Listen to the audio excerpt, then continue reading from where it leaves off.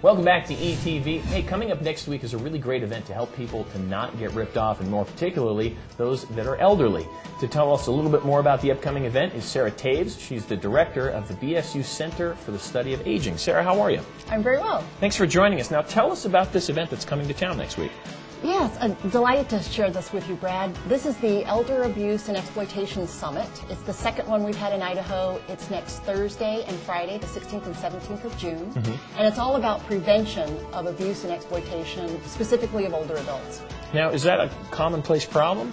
You know, sadly it is, and it's one of those that we don't like to talk about. Nobody wants to think about their grandmother being abused or exploited, but it's fairly common. For example, in Idaho, we estimate that only 1 in 25 cases of financial exploitation are actually reported. Wow. Yeah, it's a huge issue. It's definitely like a silent secret that's just kind of looming out there. That's right. And then as far as monetarily goes, and what kind of exploitation is going on?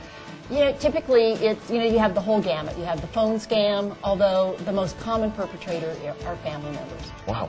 And, it's becoming even more important and more common because of the economic downturn we're in. So the need to increase awareness and to develop strategies to prevent it from happening are really essential, and that's what the summit's all about. That's great. Now, it's a 2-day event, so tell us about the first day. You bet. The first day is designed for professionals, and it's a series of sessions on helping professionals hone their skills in identification, reporting, and managing situations of abuse. The second day is specifically designed for seniors, and it's called our Senior Scam Jam. Wow. Yeah, it's a way cool event, and it's free. The second day is free.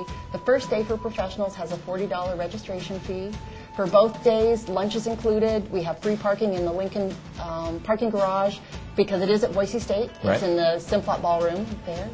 And if someone would like to get registered, what's the best way for them to do that? We have a website, and that is the IdahoElderSummit.org. Okay. Registration for the professional day ends on Monday at noon. So it's important for people to get right on it and get registered.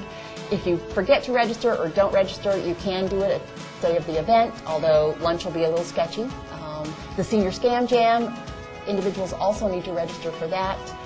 And you can get that information through the website as well. So you can check it out at IdahoElderSummit.org. Thank you so much, Sarah. Thank you.